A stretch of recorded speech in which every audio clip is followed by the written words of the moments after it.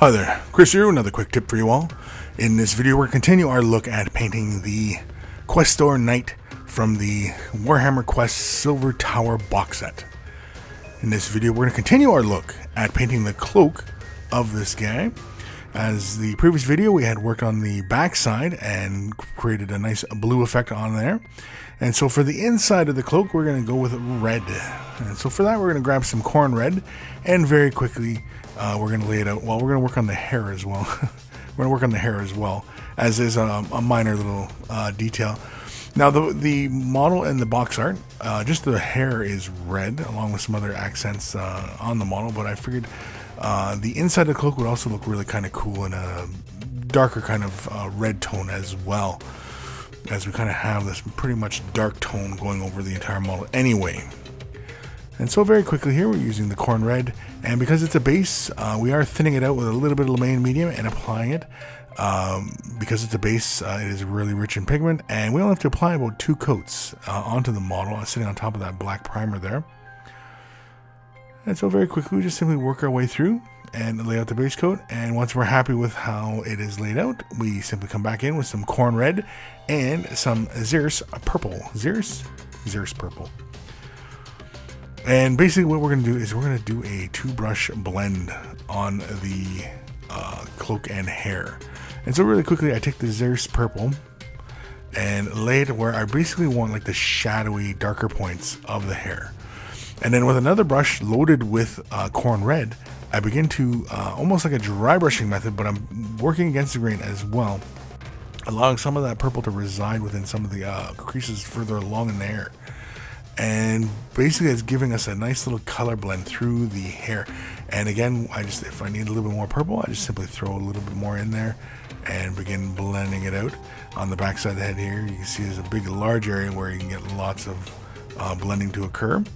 And when we're doing 2-brush blending, you don't have to do it on a flat surface. It works on hair as well. I find that even like the wolf character models and stuff like that, that you can get this 2-brush blend to work and create some interesting effects.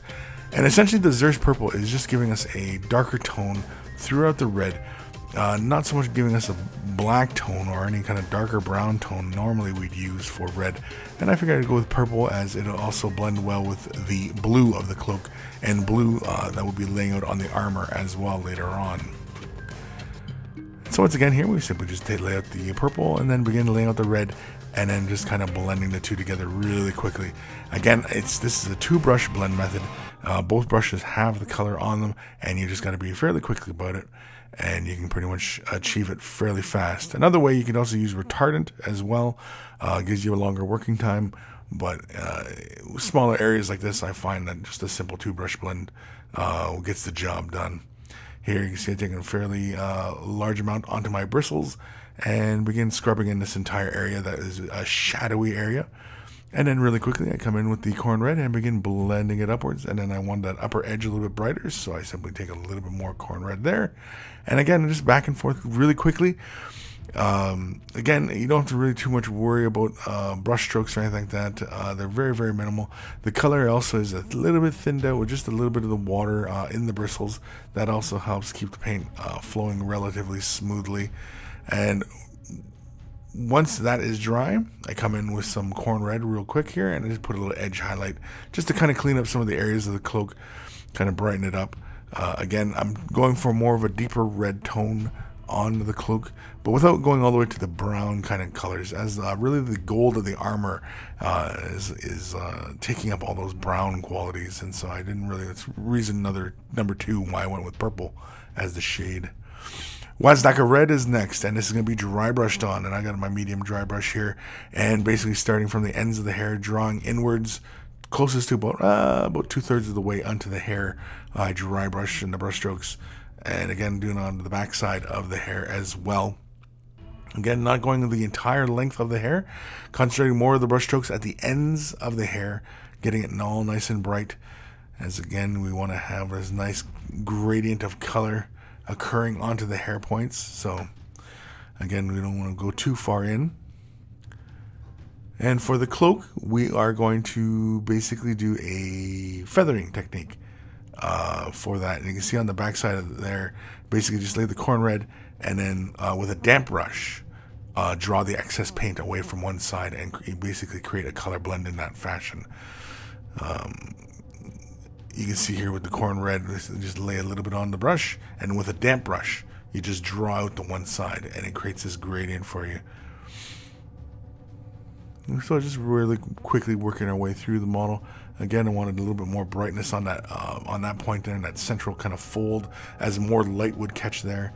And of course, just a little bit on the upper edge, just to bring a little bit more brightness back into that. And so again, you can see you're just very quickly laying it out.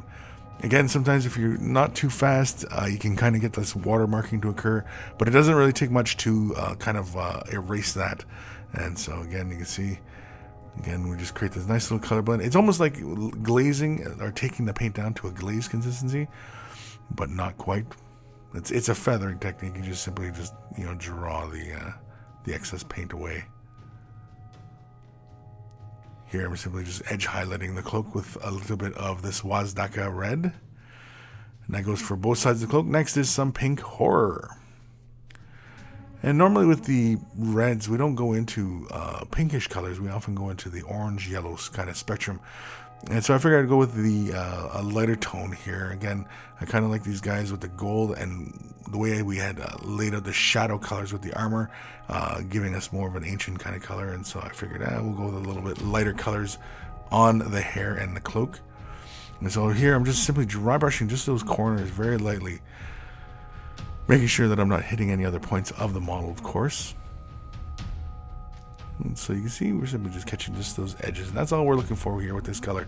Again, with the hair, it's just like the last third of the hair we're highlighting there again, just to get a little bit more brightness on the ends. Again, it gives us a little bit more of a subtle tone. It allows us to play more with the blue and the sharper contrast of the armor against the more faded color of the hair. Changeling pink, the dry compound, is next, and you can see really quickly here I'm just kind of laying a little bit of the color down. If you get a little bit of excess onto the model, you can simply just take your finger and just kind of wipe the excess off the model.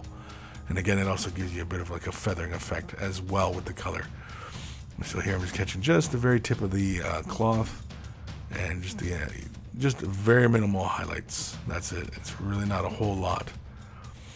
But that is it. That is the painting of the Questor Knight's cloak. The interior, it's as easy as that. Do not be afraid to give it a try, especially with all the blending and everything like that. We've got even more painting tutorials in the Silver MiniWarGaming Vault. You can watch another one today about how I paint the blue sections of this guy. Just click the link in the video description below and watch it right now. If you don't have a MiniWarGaming Vault membership, you can click the link and sign up for a free 7-day trial. Just make sure you get the silver membership so you gain access to all the painting tutorials, and you'll get instant access to over 1,000 painting tutorials already in the vault. And so thank you for watching. Happy wargaming.